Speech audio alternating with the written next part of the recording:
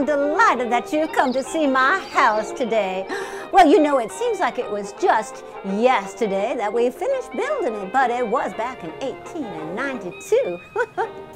I do declare how time flies.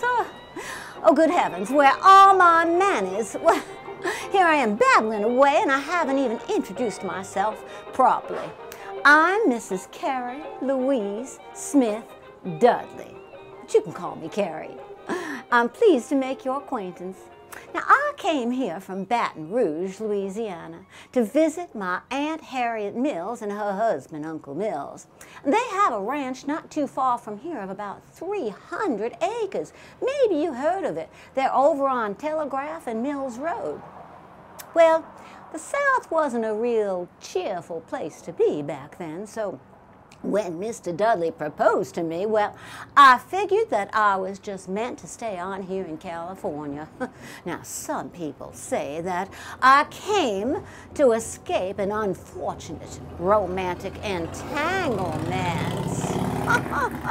But I know you don't listen to idle gossip now, do you? Now, where was I? Oh, I have this little book here. I wrote down some things because I wanted to be sure I don't forget anything about my house to tell you.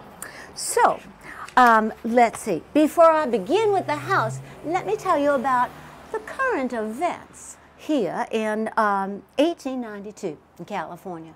Now, Benjamin Harrison was our 23rd president, and California had been a state for 42 years.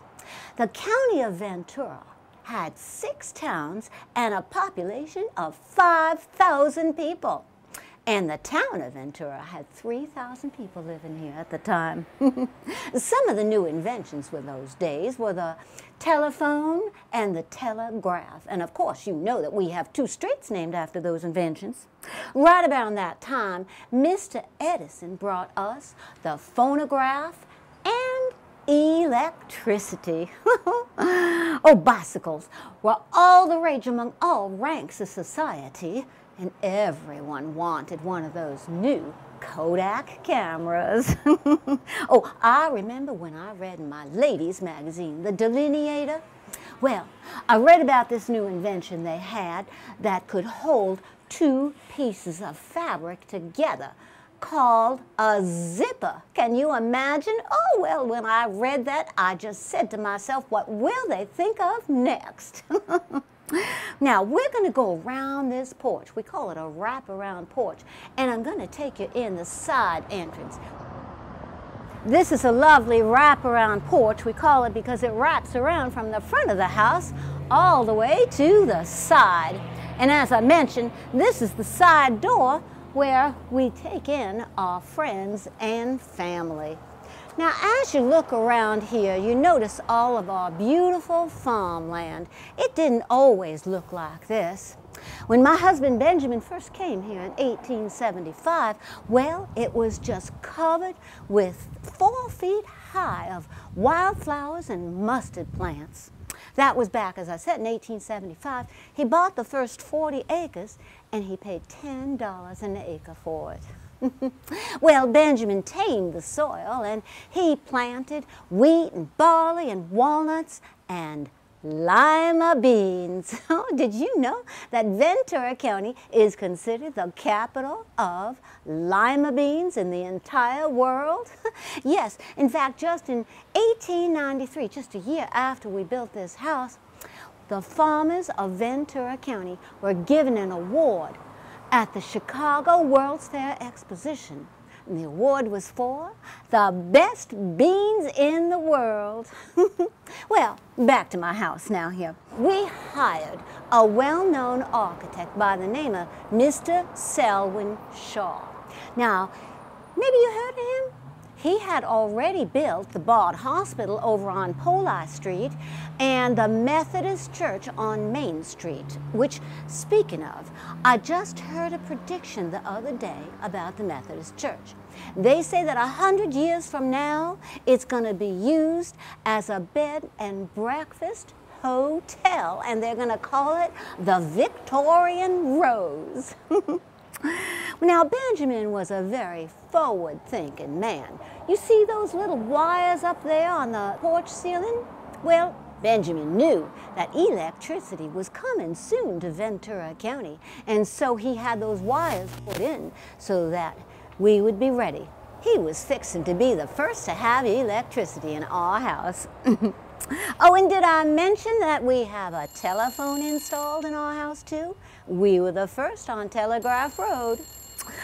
Later today, you're going to meet my friend Sherry.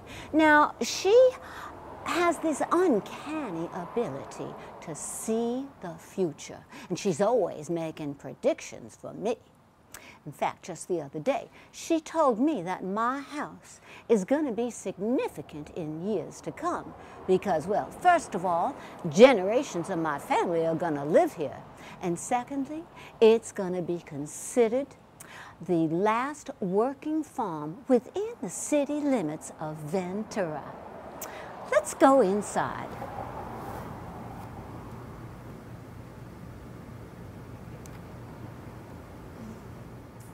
Now, Benjamin paid cash for this house, so Mr. Shaw included this beautiful hand-carved fireplace. You'll notice that this beautiful detail of the wood carving on the fireplace matches the wood carving on the molding throughout the room. And of course, the furniture matches. Now, it's all done in what we call the Eastlake style, named after Mr. Charles Eastlake, who was very popular and fashionable at the time. Of course, you know I wouldn't have it any other way.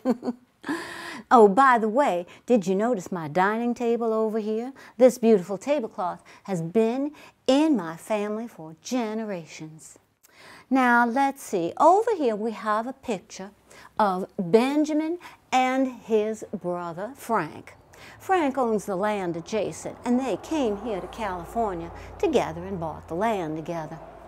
Now, members of my family and Benjamin's together have been involved in all of the important wars of the United States, going back to Benjamin's grandfather in the Revolutionary War. And this is a portrait of my granddaddy, Captain John Smith. Now, he received his commission from President James Madison in the War of 1812.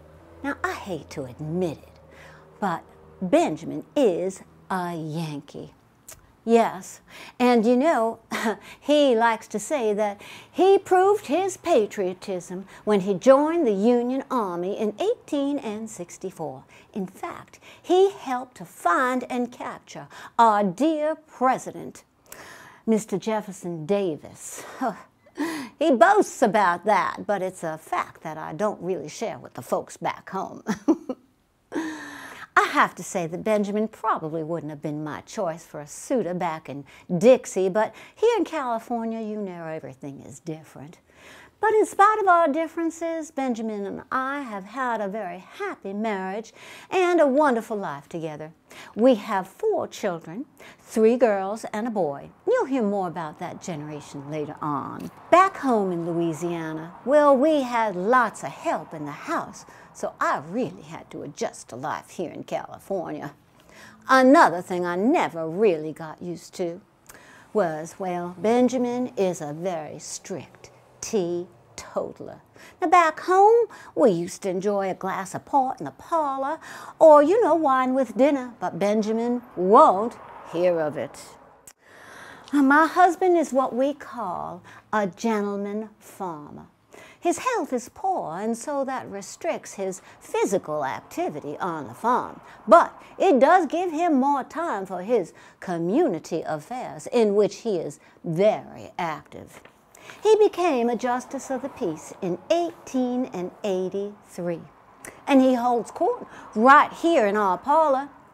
Well, most of his cases involve thievery of livestock or trespassing, that sort of thing. Benjamin is also the president of the Anti-Saloon League. He's known around these parts as the daddy of the high license, and that's because he was responsible for increasing the fees for a license to sell spirits from $64 a year to $600 a year. Now this room has the only fireplace, so it gets nice and cozy in here. When we close these pocket doors, oh, the children love to be in here, and they do their homework right here on the table when Benjamin isn't conducting business. Now we're going to go through these pocket doors, and I'd like to invite you to step into my parlor. Well, this is my parlor, where my family relaxes and entertains after a hard day's work and doing their farm chores. As you look around the room, you can see some of our favorite pastimes and games. We play checkers and chess and card games like hearts and whist. And I want to show you this game over here. It's called crokinole. Now, it's a game that you play with your fingers and these little wooden things, kind of like a shuffleboard with your finger. Let's see if I can do that. There we go. Now, it has rules, the game of crokinole, but the first rule is there are no rules. Now, something else I want to show you here that's very interesting is this very highly advanced gadget. It's called a stereoscope. So what you do is you hold it up to your face like this, and then you move this around to your vision. Now, right now, there's nothing to look at, right? But I want to show you, we have a whole collection of these cards, and they have pictures on them from all over the world. This one is the Egyptian pyramids and Sphinx. You notice that there's two pictures there, right? So now I'm going to put it into the stereoscope, this very highly advanced technological device. And then, whoopsie, I'm going to hold it and move it to my vision here. And those two pictures are going to become, oh my goodness, one three-dimensional picture. Oh, it is just so amazing. I tell you, the children, they love this.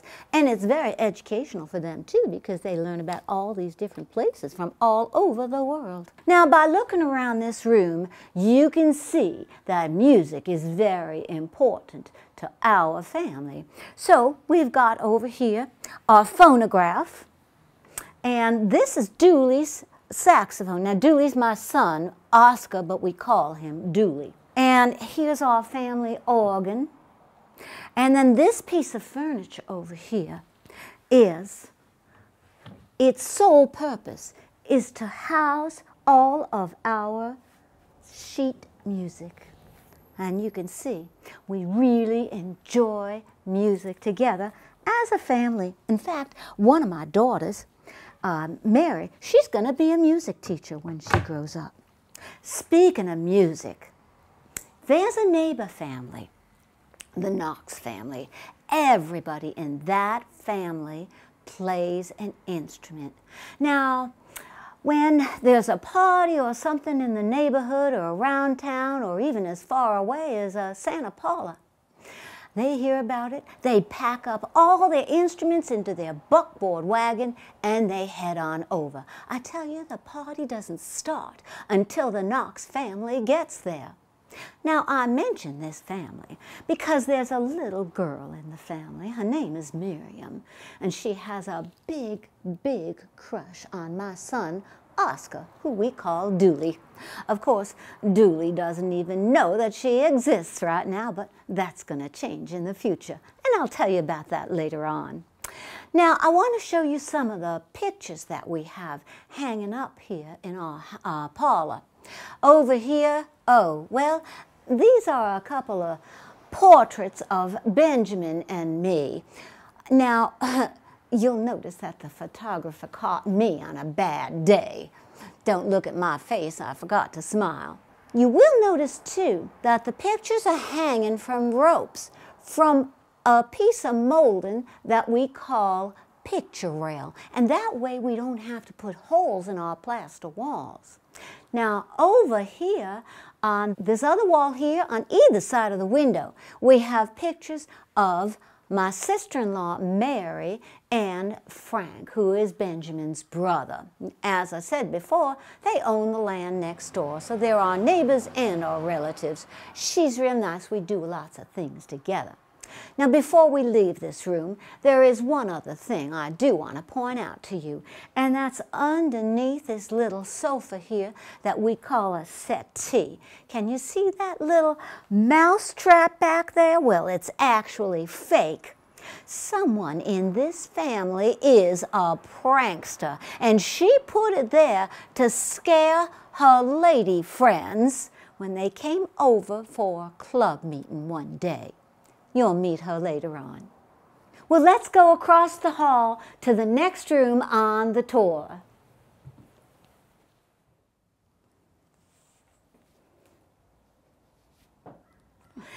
Well, in this room, we're moving ahead in time a little bit. I was just looking at this picture here.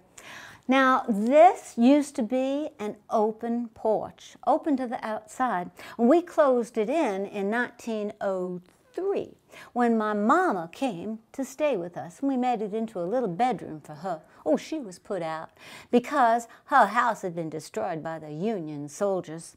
So you can see in this picture here what the house looked like when it was an open porch. And here's my mama over here in the black. Her name was Caroline, too. Right over here, before that, this was all closed in. And this was the outside wall to the house. Well, this may seem a bit improper now, but you are standing now in the master bedroom, which I shared with my husband for many years before he passed on, and we passed it to my son Dudley when he got married. Oh, by the way, this quilt on the bed is another one of my many heirlooms from my family. Remember I told you about the Knox family and the little girl who had the crush on him? Well, they grew up together. Her name was Miriam. And, oh, of course, Dudley was terrorizing her, as boys will do to girls, chasing her with snakes and teasing her and pulling her hair. But she, of course, still had that crush on him. And she called him her secret sorrow during those years because, of course, he had no idea how much she cared for him. Well, after high school, Miriam went away to Los Angeles to a boarding school to become an actress. Well, she had become quite lovely by then, and she had a number of beaux. In fact, one of them had actually proposed to her, and she accepted. Well, here's a picture of her with one of her beaux. Now, in the automobile here, I don't know if you can see it clearly, but that was in Santa Barbara, and he was visiting his aunt there. He was the heir to the Duke family fortune. Dudley, he wanted to go away to college too, but when Benjamin took ill, Dudley had to stay home and take care of the farm, being the only boy. This is a picture of him during that time with one of his friends. Well, with Miriam gone, Dudley, he realized how much he missed her and loved her. So he sat down and he wrote her a letter, asked her to come home and marry him. Miriam was shocked, of course, having no idea that he had feelings for her. So she broke off her engagement and she came home to Ventura to marry my Dudley. Benjamin passed on in 1913, and Miriam and Dudley married in 1915. So I gave them this bedroom, and I moved to the back bedroom. And then they used this open porch, which was closed in. They opened up this wall the way it is today, and they used it for a nursery for their babies. Now, my fortune-telling friend tells me that Dudley is going to live in this house all of his life, for 83 years. My daughters went to college too. Alice went to Pomona College, and she studied philosophy of all things and realized when she came home that she needed something a little bit more practical. Well, Miriam loved to drive, so she drove her all the way to Santa Barbara to take business classes. While she was there, Miriam decided that she would enroll in a class in professional tailoring. And we have her sewing machine over here. As you can see, she's got all her implements left out. She's not exactly a neat worker. And this is her mannequin that she uses, along with the skirt that she's working on now. Her skills came in real handy during the Depression years because she earned herself a few extra dollars making some nice, fine, fancy clothes for her clients. So before we leave this room, I have to show you some really lovely pictures of Miriam through the years.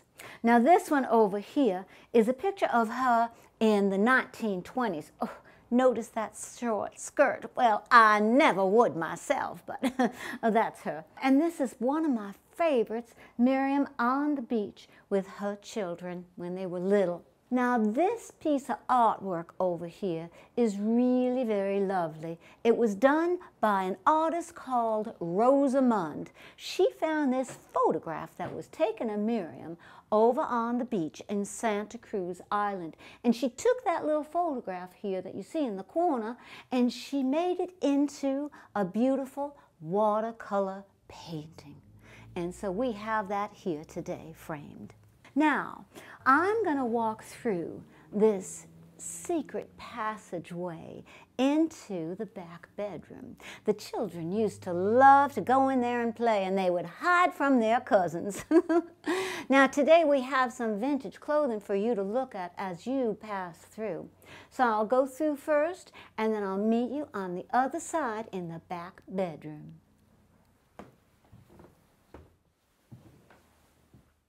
Well, this back bedroom was originally the girls' room, and I used to meet here with the corseteer from the Spencer Corset Company. She came once a year to measure me for my custom-made corset. Now, in my younger days, after she finished measuring me, I'd say, now make it 4 inches shorter. Well, I've given up my vanity now for comfort. I don't do that anymore. Now, oh my goodness! Oh, don't look at this. I can't understand why my undergarments were left here on this bed. Come over here and look at this vanity here. This is where the girls have their implements as they grew up and went to dances and parties. Well, they would want to make themselves beautiful. So they would use these implements. You can see there's a curling iron over here. You put your hair in it. And of course, my hair has plenty of natural curl. I don't need that. This thing over here is a glove stretcher. You see, you put the fingers of the glove in there and it stretches them out very nicely, just in case your hands get sweaty when you're dancing. And then we have some button hooks and, of course, hat pins. A lady must have her hat pin at all times. Now, I wanted to show you, oh, here's a picture of my youngest daughter, Ecky. Her name was Ethel. We nicknamed her Ecky. She married Miriam's brother, but unfortunately, she died young. It broke my heart to lose my daughter, but her little girl, Alice, did come to live with me here in this back bedroom. So this is Alice's bed. She's got some of her books over here and her toys. And this little doll bed here with the dolls on it, well, that was her mother, Ethel's. We made it for her, and then she passed it down to Alice. And then I think Alice, hopefully, when she grows up, will have children and pass it on to her children and her grandchildren. Now, other things in this room here, we have Alice's little dresses from when she was 5 years old. That was in 1928. And this is another of, oh, my favorite pictures. Little Alice with her curls and her kitty cat. And of course, that's me. And then where is my delineator? This is what keeps me current in fashions. Here it is. This is my Delineator Ladies magazine. And you can see it's quite thick. This is one from in 1901. It's an old one hanging around here. But look, it's got colored fashion plates all the way from Paris. Very important out here in the sticks of California, so stay connected that way. Now, I think the next thing we're going to do is go into the most remodeled room of the house. Well, back in 1892, when we first built the house, this room was a pantry. But that changed in 1903. Remember, I told you that Benjamin liked all the latest improvements in technology. So in 1903, we got indoor plumbing. Now, before that, we had a nice big old tub that we'd bring into the kitchen. And every Saturday, we'd fill it up and you'd get a bath whether you needed it or not. And of course, we had chamber pots in all of the bedrooms. Now, if you look through this curtain over here to the window, to the outside, you'll see our outhouse. So we had that too before we had indoor plumbing. Now, when you go outside and you look through that moon window in the outhouse, you'll see that it's a two-seater. Benjamin's idea, not mine. As I mentioned, this room was always being remodeled with the latest of technology. Although the sink here is the original, so is the tub. Now, this toilet is definitely an update, as you can see. Now, back to this clawfoot tub. As I said, it's original. Can you see this little chip over here? Well, that happened in 1933 when Dooley's Burma-shave cup fell off the shelf and hit it right here. Now, that's a pretty big ship for a little cup like that, but that's what happened. And believe it or not, that's the only damage to the entire house from that earthquake. Now, are you ready to go into the kitchen? Well, here we are in the kitchen of my house, which is really the hub of the house. As I mentioned before, when I first came here, I had to get used to doing everything myself. I had to learn a lot when I first married Benjamin. After a while, I did learn how to cook without burning everything, and I became a very good housekeeper and a pretty good cook, if I do say so myself. Of course, in the Southern fashion, that is. Well, on the tables here in the kitchen, you see the implements of our daily cooking. They're here for you to explore and examine on your own. I did eventually get help in the way of a woman who came to live with us in the house, and you'll hear more about her when you go upstairs. Now, just about everything that we eat here comes from the farm. We have cows for our milk and our butter, and we have chicken for our eggs. Oh, and I have a wonderful little vegetable garden outside the kitchen door here that has lettuce and tomatoes and string beans and squash and, of course, lima beans. After Miriam moved in, well, she was fine with me still being in charge of the kitchen. Now, we've lived together in this house for many years, and we get along real well. Now, being from the South, I like to cook fresh biscuits and gravy for my family every day, and my biscuits are melt in your mouth. Perfect. Oh, my goodness gracious, look, I was fixing to bake a pie for your visit, and I plumb forgot. The time got away from me. Oh, well, so you can see why I need help in this big house, can't you? This room over here is our pantry. Now, if you look inside, you can see those ventilated shelves. They keep things nice and cool, like our milk and our butter. And of course, I do all my own canning. This room also serves as our laundry room with all of the tools of laundering ready for us to go to work. Now, remember I told you that Benjamin was a very forward-thinking man, and he always had to have all the latest inventions, so we were the first on Telegraph Road to get a telephone. Well, after the 1906 earthquake, everybody wanted to come over and use it to find out how their friends and relatives throughout the state were. So, in those days, it was a party line. Oh, yeah, you can still hear people talking. You want to take a listen? Hello, Mrs. Sexton? Mrs. Dudley here. Oh, Carrie, how nice of you to call. I was so sorry you missed President Roosevelt's visit yesterday. Is Nathan feeling better? Oh, yes, thank you, much better. But I just couldn't leave him alone yesterday. Tell me all about it. Well, as you know, the flower decorations were much as they were. Well, from here, I'm going to walk through the hallway with you on your way up the stairs before you meet Miriam. So over here in the hallway, we have the crib that my babies used and my grandbabies used. So it's been in our family, and hopefully it'll stay and have another couple of generations in it too. Now you see this shadow box here? Nowadays you people call it something about artifacts, but it's just a bunch of junk that the kids left hanging around. And you see this silver flask here? Well, I told you that Benjamin's a teetotaler, so don't ask me how that got in there.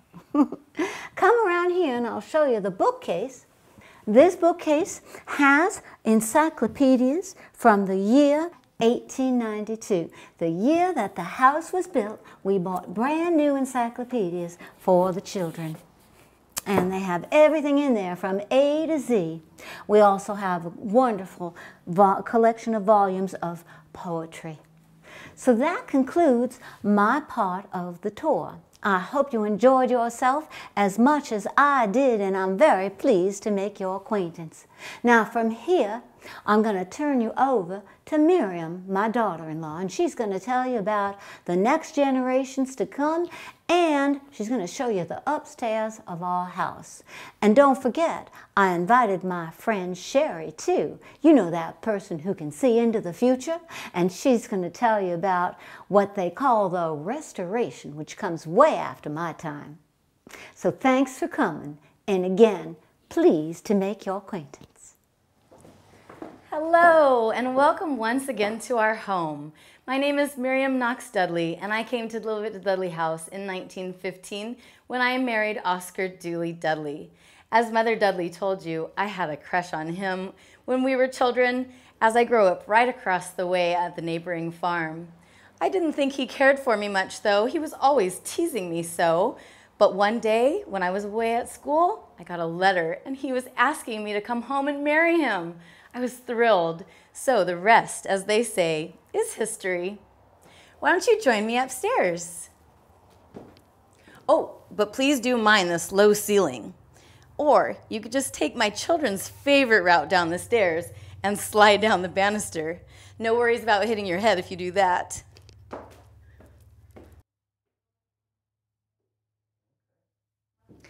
This shadow box is really neat because it displays the hammer that they used to dedicate the bridge that went across the Santa Clara River. This was very important because so many people died trying to get across this area. So it was a very big service project for Benjamin Dudley to do, and he completed it in 1898. Welcome to our landing. This was such a beautiful area to read our books and to listen to music. Because you know, to be an official Dudley, you had to love books, you had to love music, and you had to love cats. We had all of that in spades. Here's a look at our landing library. And then we have a radio back here where we could listen to music. On this side, oh, please, do not mind my mess. If I knew you were coming, I would have tied it up a little bit better. Those boys, those Dudley brothers, they had a market downtown Ventura, the Dudley Brothers Market, where as you can see here it says, everything for the table. That was their business. Sometimes they would do some of their paperwork here, and they don't always tidy up after themselves. If you come this way, why don't we take a look at my son Levitt's room. My Levitt was born just a year after we were married in 1916. He was a very busy little boy, always playing baseball, soccer, marbles, fishing, roller skating, doing all kinds of things that little boys love to do. He also enjoyed reading, just like I said, all Dudleys had to. This, in fact, one of his favorite books, Treasure Island. He also loved Huck Finn, The Adventures of Tom Sawyer, and a series called Our Wonder World. Even though he had all of those hobbies and interests, his main interest and his passion, what he was best at, was art and model making. He made this model up here of a plane. It won a blue ribbon at the county fair. But his father and I knew he was destined for much bigger things than just the county fair. We weren't at all surprised when he went off to art school in Los Angeles. While he was at art school, he got a part-time job at Paramount Studios as a set designer. He did some marvelous work.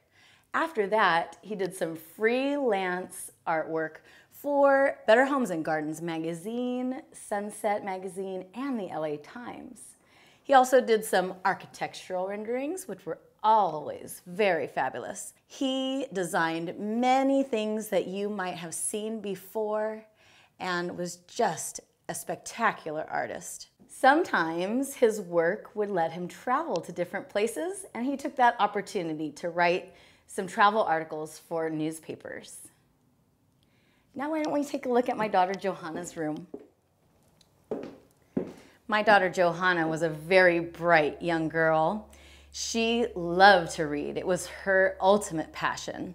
And she got her first library card in 1926. She was just a small child then, being Levitt's younger sister. She liked to reward herself for good behavior by pasting stars to the ceiling. And as you can say, if she does say so herself, she was a quite well-behaved child. While you're looking at the ceiling, please notice this beautiful light fixture that's original to the house.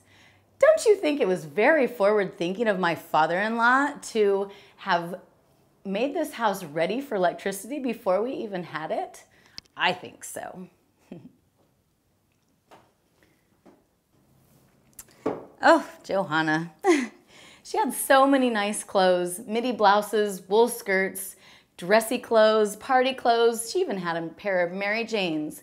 But she was most comfortable in her overalls because in those, she could climb trees, ride her horse Zuzu, and play with her cats. Nebuchadnezzar was her favorite. She loved to read in the crook of a tree outside. That was her favorite spot. One day, she even wore her pajamas to school. She was promptly sent home by the principal, of course, but I have to admit I was a little flattered because I made those pajamas myself, and she thought they were nice enough to wear to school. Well, my Johanna, she really wasn't one that was too fond of dolls or other girly things, to be exact, but she did have another funny story I'd like to share with you about Mr. Raggedy Andy here. One day, she accidentally dropped him into her chamber pot. But she said, "Mother, it was of no mind. It was raining that day. So I simply opened the window, put him on the roof, and he was washed clean." Oh, that child. And if you let me be so candid, I do have one more story about this infamous chamber pot. Her brother used to open the window and water the flower bed instead of using his chamber pot. And I caught her saying to him one day how jealous that made her. Oh, my children. When Johanna went away to college, this room was taken over by little Alice, her cousin. She moved into Johanna's room from Grandma Dudley's room downstairs. She used to like to listen to this radio here, and she would listen to Big Band that was broadcast all the way from Catalina Island.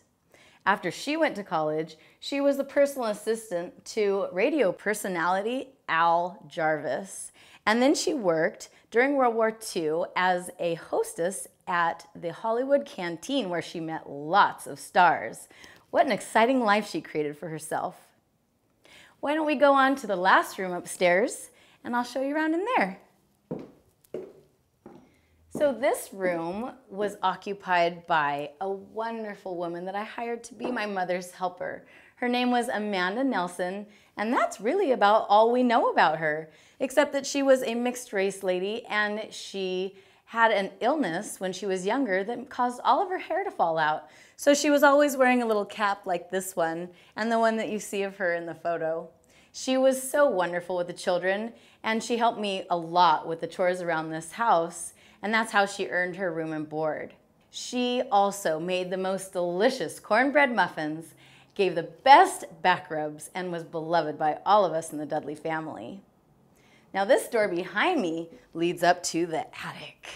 This was a great room to dry clothes when it was raining outside, a great place for the children to play where it was nice and dry, and the children liked to go up there even if it wasn't raining because Grandma Dudley had a trunk of long dresses and hats up there, which made for the perfect dress-up game. So I have to tell you, when the children were small, I would sneak up there before they came in, and I would set the rocking chair into motion so it looked like someone had just been there. And as they came up the steps, I said, "Oh, good, the ghost just left." And that was our play game.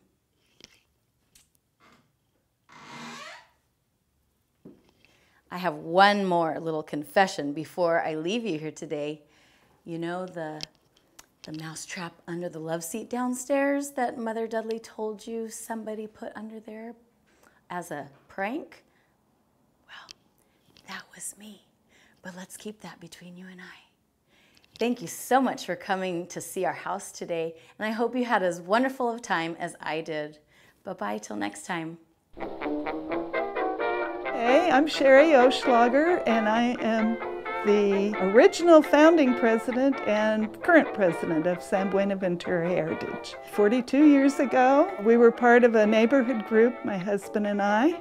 We petitioned City Council to save this house and to actually have a historic park. We were one vote shy from having the whole 10 acres. The compromise that the City Council reached was the Dudley family donating the house and moving it to this upper corner of their property, and the developer donating the 3/4 of an acre here. When Prop 13 came along, the city didn't do it in their budget, so they gave us a chance to do all the restoration ourselves. We've had many volunteers. In fact, we're all volunteers still. Engineers, architects, all donated their time. Actresses, actors, a little of everybody in the community. And we love the project. And as you see from the restoration, we did the lath and plaster. We didn't do the quick way of doing wallboard. All the brown that you see was painted white for many generations. We researched. We had a local historian that taught us how to swirl and figure out the layers of paint over the years, and we went back to the original color. One of our super volunteers was Miriam Knox Dudley. She would leave little notes at my house saying how she really wanted to save the house. It was really neat when we were appealing to City Council. One of our early volunteers, Amy Bolland, who is a sculptress, had Miriam sit still, and she did this bust of Miriam Knox Dudley, and she entered it in County Fair and won awards. It's really neat to have it part of the house. And a lot of the furniture that you see is Dudley family furniture, donated by the family later on. And we really need everybody's help. There's still more work to be done, and with your help, we can do it.